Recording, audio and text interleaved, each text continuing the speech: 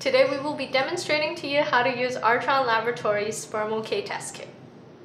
Each test kit comes with a set of instructions.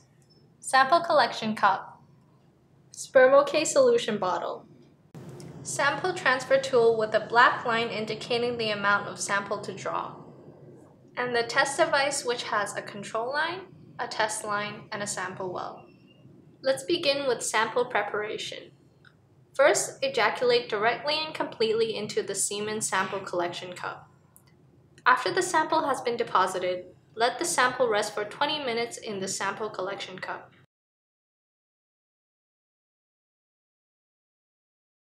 After 20 minutes have passed, mix the sperm by 10 rotations in the sample collection cup using the sample transfer tool before performing the test.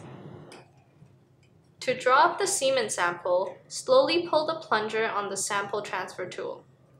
Make sure to only go up to the black line indicated on the plunger and to avoid any air pockets or thick lumps. If any of these occur, depress the plunger and repeat the process. Then, uncap the SpermOK solution bottle, making sure to remove both the transparent cap and the white dropping cap. Slowly release the collected sample within the sample transfer tool into the SpermOK solution bottle.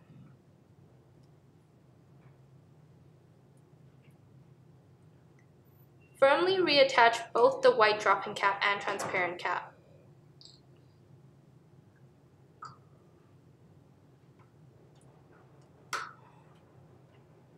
Slowly mix the semen sample with the SpermOK solution by inverting the closed SpermOK solution bottle 10 times.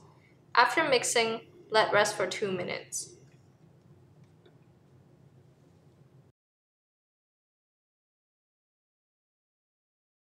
After 2 minutes, remove the transparent cap and gently put 3 drops of mixed solution into the sample well of the SpermOK test cassette.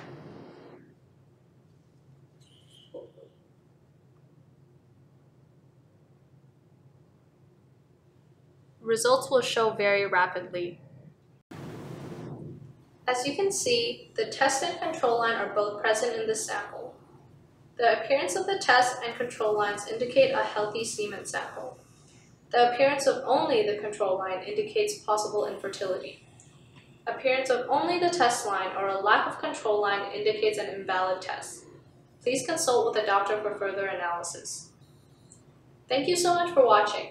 For more information, please visit spermok.com or email info@artronlab for any inquiries.